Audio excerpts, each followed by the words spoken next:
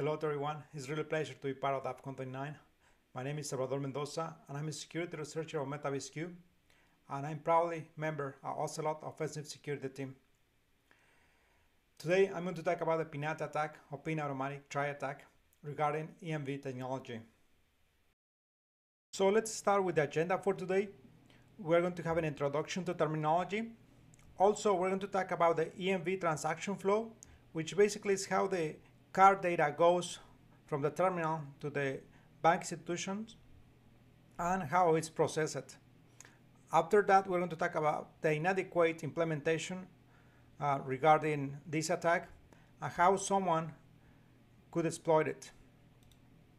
Finally, we're going to have a demo implementing an internal tool named Alma. And after that, we're going to have some conclusions regarding this research.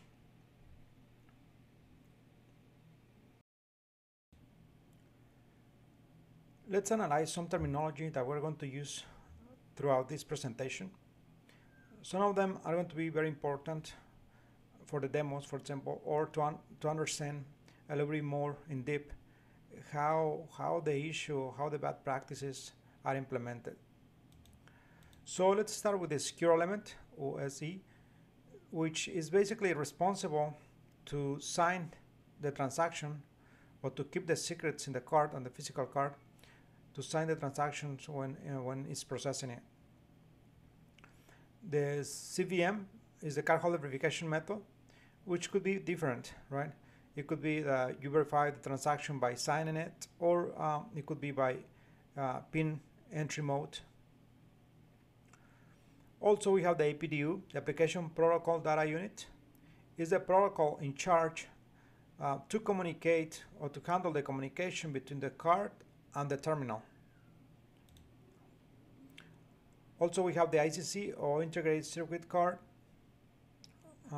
We know these cards as well as smart cards, for example, but we're going to talk specifically to the EMV transactions, just to be clear. The PRC is the pin retry counter, one of the most important terms that we're going to use during this presentation, and also the ARC or ARPC, Authorization Response Code, how the bank institution responds back to the transaction into the terminal. The EMV contact payment is one of the most common and secure technology that we implement and use every day to make transactions, because it implements a secure element, and the secure element is in charge to sign the transactions or to sign the challenge that the terminal is sending to the card. Basically, a contact payment is when we insert the card into a terminal and we leave it there until the transaction finishes. Sometimes the user will require to insert or to enter the PIN for the transaction, and sometimes it will require to sign a paper to verify the transaction.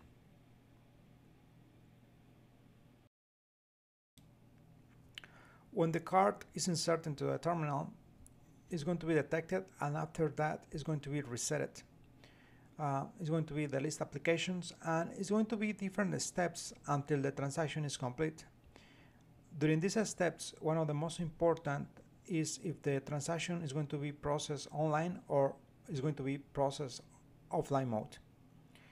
It will depend on different factors, and of course it's going to depend on the verification method.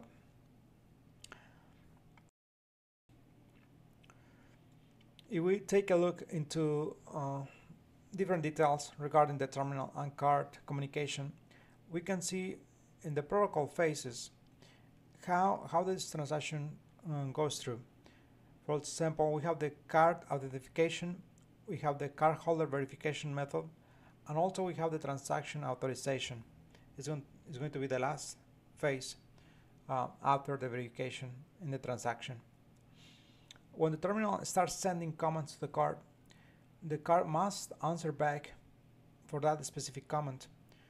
But for example, let's say if the terminal sends a command that is not properly right, the card will answer back that command wasn't right. So the terminal is going to prepare a new command and send it back to the card.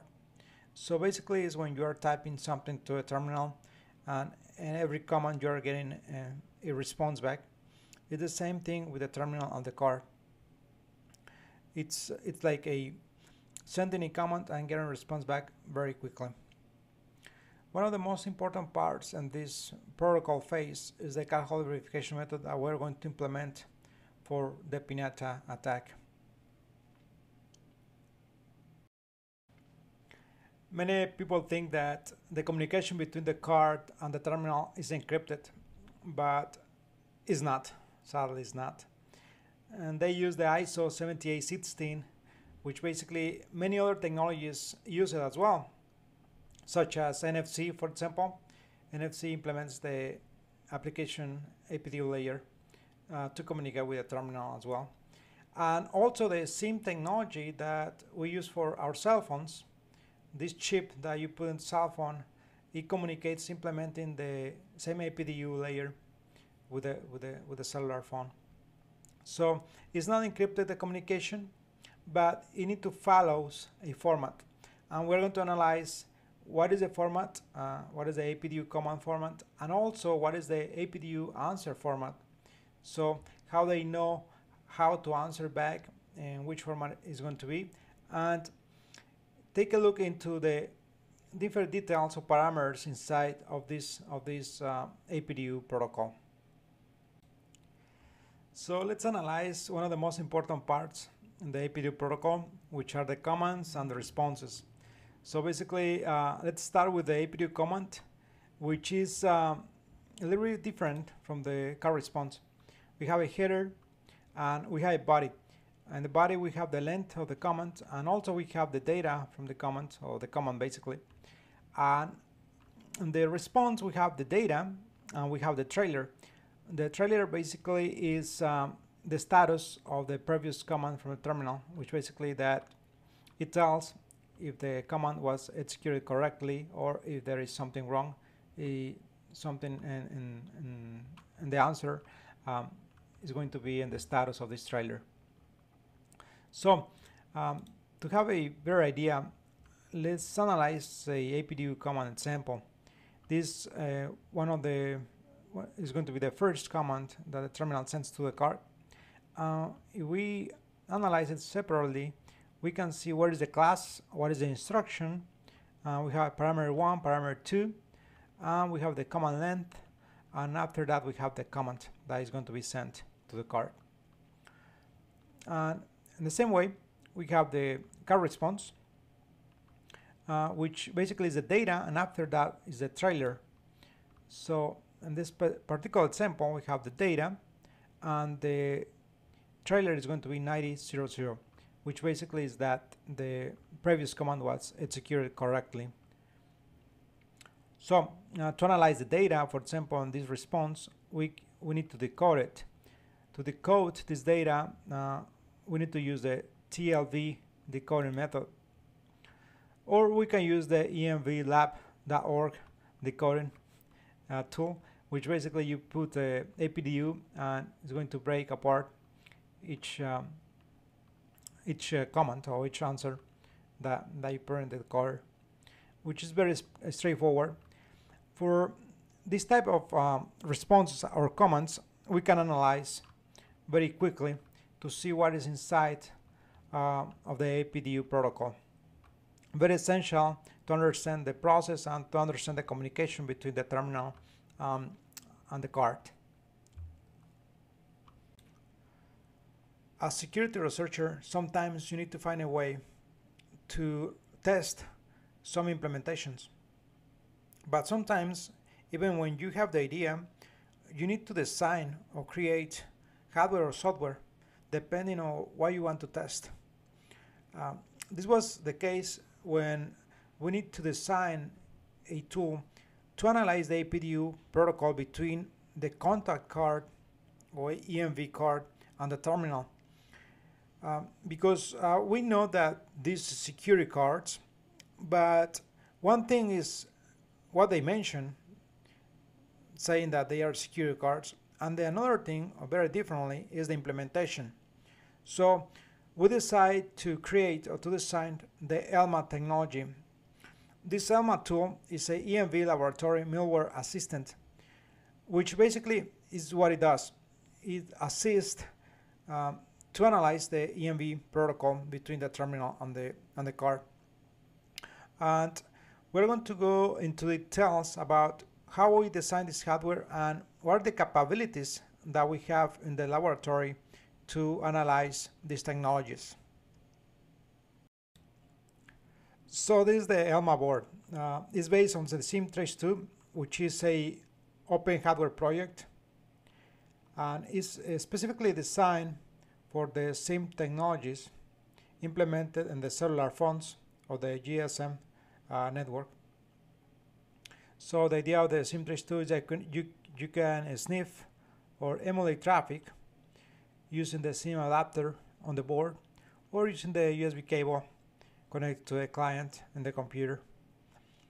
On the other hand, the ELMA board is specifically designed using flexible adapters in both ends, but also it has the capability to implement the USB to feed the board or to analyze the traffic between the terminal and the EMV card. Also, it's capable to connect to a server implementing the Wi-Fi connectivity using the ESP32, and it helps us a lot in the laboratory to understand the protocol and to understand the features in the EMV cards. These are some of the characteristics of the ELMA board. We have the USB-C connector, which basically is for flexibility. Also, we have the ESP32 that we implemented for Wi-Fi connectivity to the server or to an external server, where we can send data from the board and process it, and after that send it back to the board so the board can emulate it directly to a terminal. Of course, we have different adapters to connect, like for example EMV cards or SIM cards, and we have different modes. They could be sniffing modes, fuzzers, or emulation specifically for a task. Let me show you how it looks a connection for the sniffing traffic. We have the EMV card in one side, and we have the ELMA in the middle, and after that we implement another connector with a physical board that simulates a physical EMV card to the terminal, which basically it sends the data through the ELMA and it simulates a transaction, let's say, for example. Basically, this idea is to sniff the traffic from the card to the terminal and read the responses from the card. The idea of seeing the comments from the terminal and seeing the response from the card is to analyze how they interact with each other, and after that we can analyze the responses and to see if there is something weird during this communication process.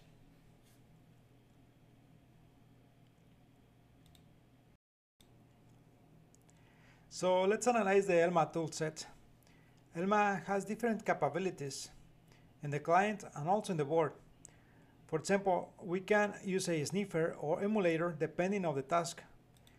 Let's say, for example, that we want to sniff some traffic. We can run the sniffer platform or the sniffer firmware. Or if we want to emulate something, we can use the emulator for that task specifically. Inside of the emulator, we have different features like min in the middle, and the min in the middle can alter the CVM order, basically the cardholder verification method. Imagine that we have the list of the cardholder verification method that in this list, depending on the order, it could be the verification method. So we can change that implementing this type of min in the middle emulation mode. Also, we can change the terminal commands. We can adapt the card response. But one of the most important parts is that we can modify any EMV tag value. This is to test the environment, basically. Also, we have APDU fuzzer, is to send random data to the terminal or to the card to see if we can break something, right? Of course, we have the PINATA tag and these features, which is basically this presentation is based on. And above all of that, we have the option to implement a relay. This means that, for example, we can have the ALMA board in one computer, and even the physical card could be in another location, and we can extract data from that card, implementing the client for this ALMA board. So the virtual smart card is the core of the ALMA technology.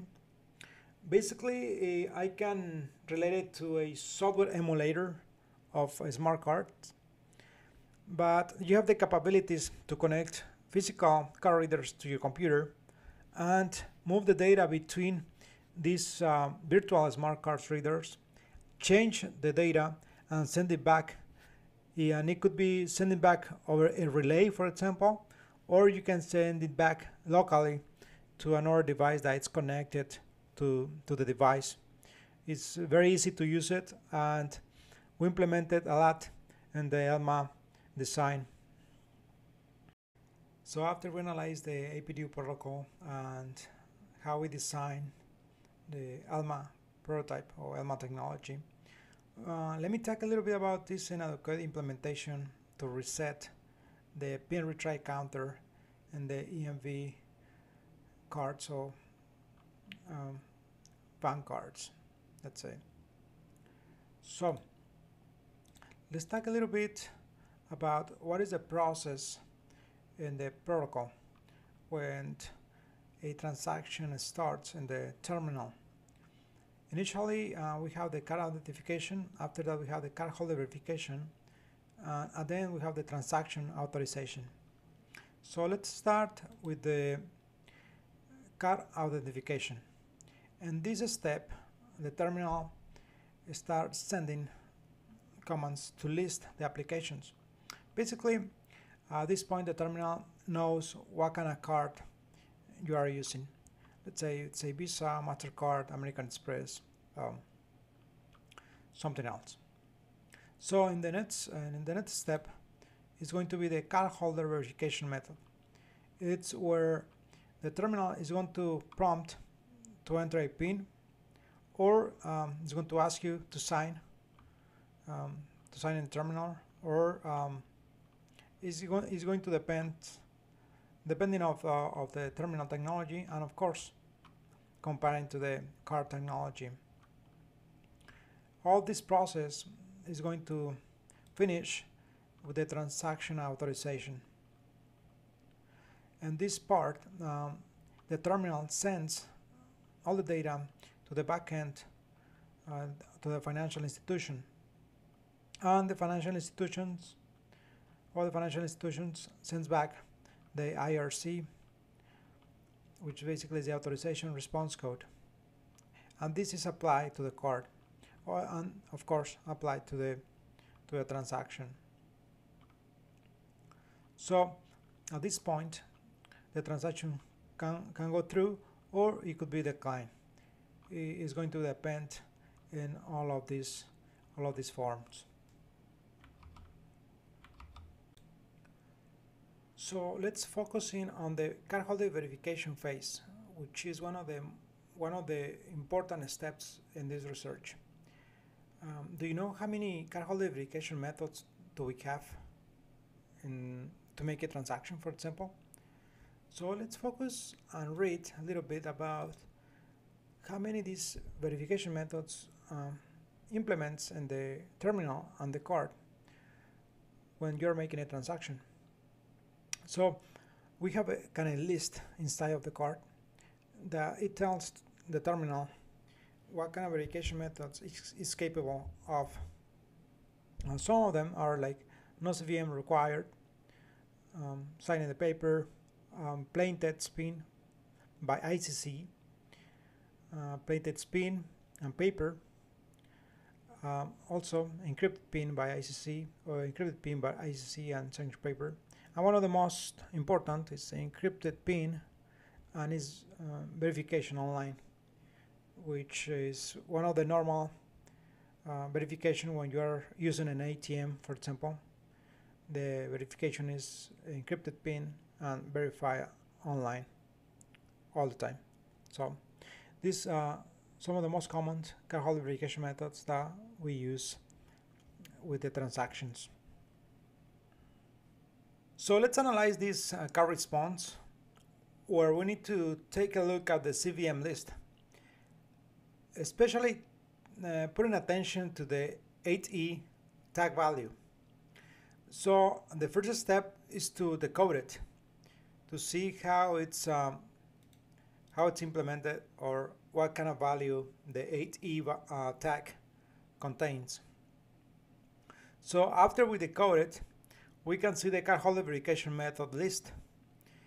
Inside of the list, we have all the values, all the possibilities that the physical card has to verify a transaction.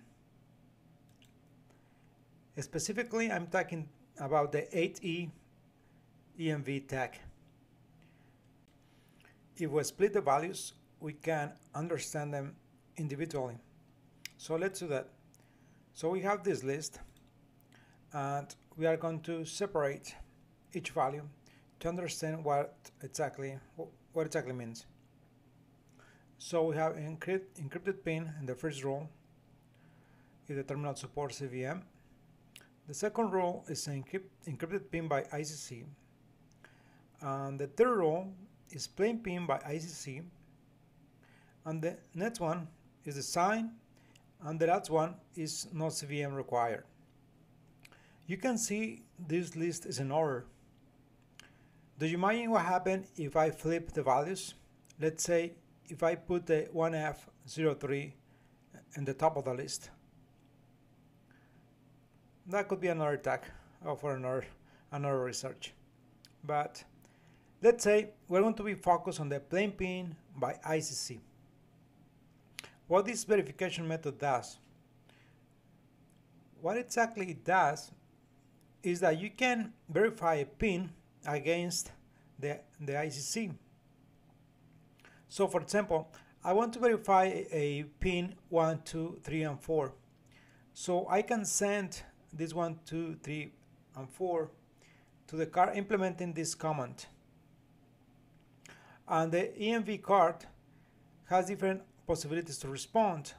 Let's say if that's the right pin, it's going to be a 90 and 00, which is going to be the trail of the EMV card response.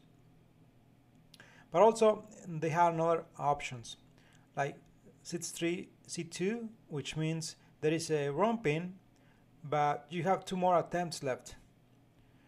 And after that is going to be C3, C1, which means it's a wrong pin and 1 more attempt left, and C3, C0, which means wrong pin and no more attempts left. So if you imagine, this is a counter, pin retry counter, which basically it counts how many attempts left inside of the ICC. So if this counter goes to 0, that means that we don't have any more possibilities to attempt with another pin, which is a mechanism to protect against brute force attacks. So to be able to send these commands to the card or to the EMV card, first, of course, the card has to support plain pin by ICC. And the other thing is, if we go through the EMV flow chart, we can see that to send pins to the card, we need to go through the card identification, and after that we're going to be in the card holder verification. At this point is where we're able to send commands to the card. So let's say that we start sending to check the retry pin counter. And at this point, the retry pin counter has 3 more attempts left to try different pins. So we start sending the pin 0718, and we got a response back, which is 63C2, which basically means it's a wrong pin, and we have 2 more attempts left. After we send the last pin, which is going to be the 0720, we can notice that we got the 63Z0, which means the pin retry counter is equal to 0. That means that we don't have more attempts left, and we are not able to try more pins. So here the question is, how can we reset this pin retry counter to 3 again? We have 2 common ways to reset the PRC, or the pin retry counter. One of the most common is when you remember the pin, and you can go to any ATM from the financial institution, and when you insert the card to the ATM using the correct pin, the ATM internally is going to run the scripts specifically to do the card management, and it's going to reset this PRC to the value that it has before. Another way to do it is when the card contains the encryption key and the MAC key scripts inside of the card. So when the terminal basically generates the application cryptogram and responds with the ARQC, basically for online approval, the financial institution is going to respond with the ARPC, which basically is for the approval or rejection of the transaction. But inside of this data, we are going to have the CSU, which basically is the card status update, which contains some data that could update the card internally, which could be a command to reset the PRC specifically. Let's imagine that we have a card and we already tried 3 different pins. So we don't have any more attempts left in the EMV card. That means that we need to try to make a transaction to see if the financial institution resets the pin retry counter. So how we can do this? We can try to make a transaction with no CVM required, or we can try to make a transaction implementing the signature CVM. We can do this in different ways, but normally, like the mobile POSs, many of them implement no CVM or signature CVM here in the United States.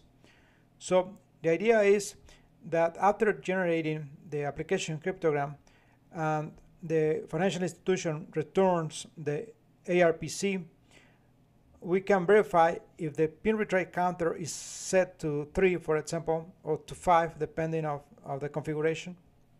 And we can notice this in the last step of the transaction, when the ARPC is applied to the card. After this step, we can verify if the pin retry counter is set to the previous value, which it should be 3 or 5, depending on the implementation. But of course, this is a inadequate implementation, a bad practice to do it. The best way to reset the pin retry counter is by using an ATM in the financial institution, or by calling a representative from the bank, for example, to assign a new PIN to that card. And after they use that card in the ATM, they are going to reset the pin retry counter. But doing this type of reset after a transaction, it could be very dangerous, and I'm going to show you why. So let's imagine that we have a normal ARC from the bank, which basically I can see some some changes between each responses. So this one is a normal transaction when it didn't receive any order to change the pin retry counter. But in this slide, we can see a different bytes that I can relate it to the pin retry counter, basically, to change it to the previous value. So to be able to use the PINATA tag, the card has to implement two different features. One is the plain pin by ICC cardholder verification method, and also the pin retry reset by the user when the PRC is 0. With these two characteristics, we can run the PINATA tag against the EMV card. And we are going to show you how I did my setup to do this and to run this PINATA attack. To run the PINATA attack, we need to make a special ELMA setup project. For this specific case, I'm going to use the GPD Pocket 2, a small computer or pocket computer. It's one of the most powerful devices in this size specifically to do different things. But I mean, you can use any other device that you have available to do this type of setup. Also, we're going to use a cheapest card reader that you can find on the internet, is the SCR3310, which basically what it's going to do is we're going to extract the original EMV data from this reader. So our card, our financial card, is going to be inserted in this reader. So basically with the pocket computer, we're going to start reading the card, and we're going to process the data, and after that we're going to send it to the ELMA board. So also we're going to need the ELMA board, of course, and we're going to need the SumUp payment system. Basically, it's a payment system that you can implement in a cellular phone. So you have an application and you can make payments directly to this device. The idea to have this device is to be able to control the payment environment, basically. So the idea of the ELMA at this point is going to simulate a real EMV card to SumUp, but it's going to process the data that we are going to extract from the card reader, basically.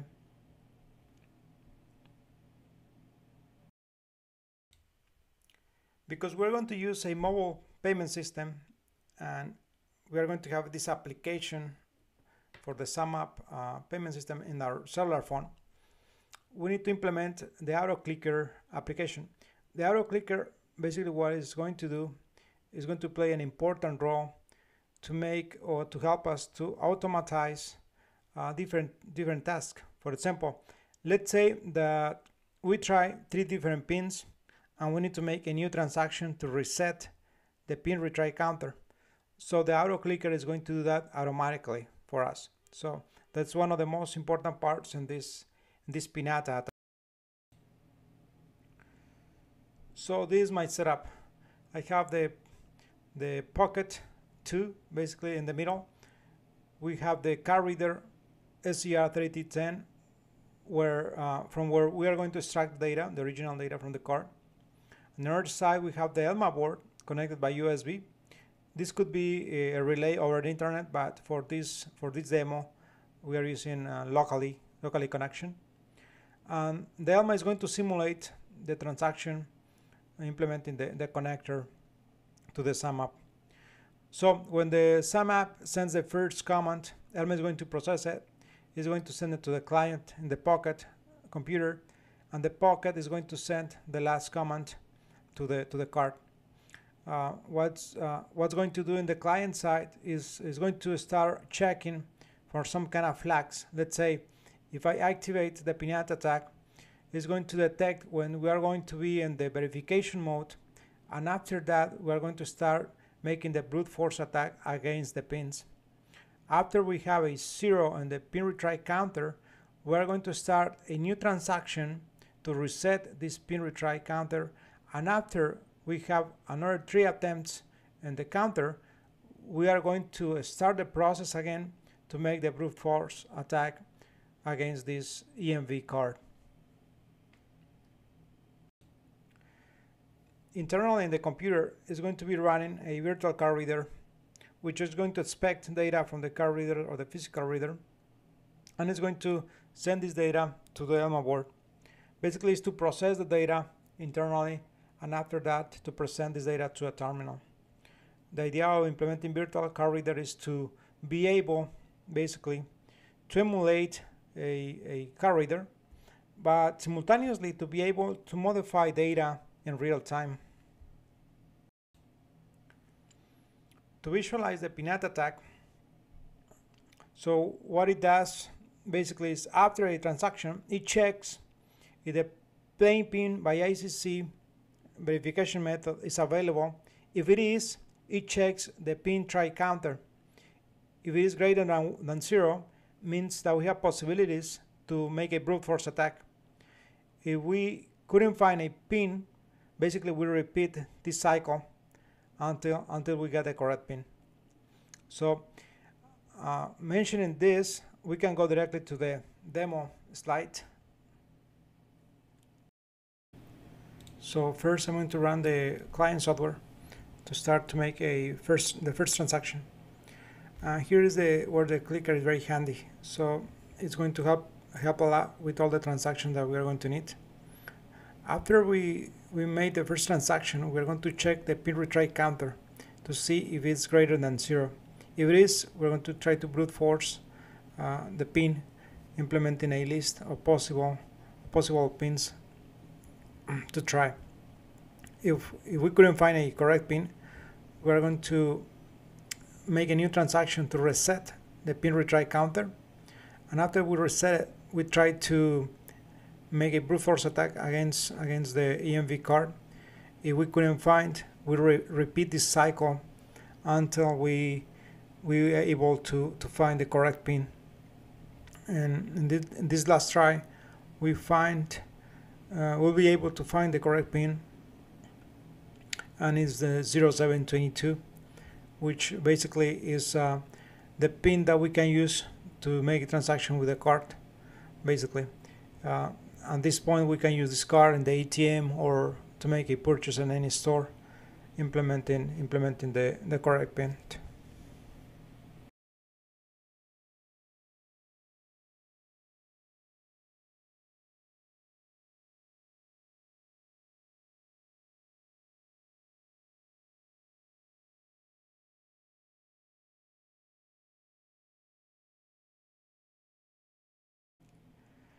I want to say thank you to these people. They helped me a lot in this research, especially the Metabase Q team for all the details and support.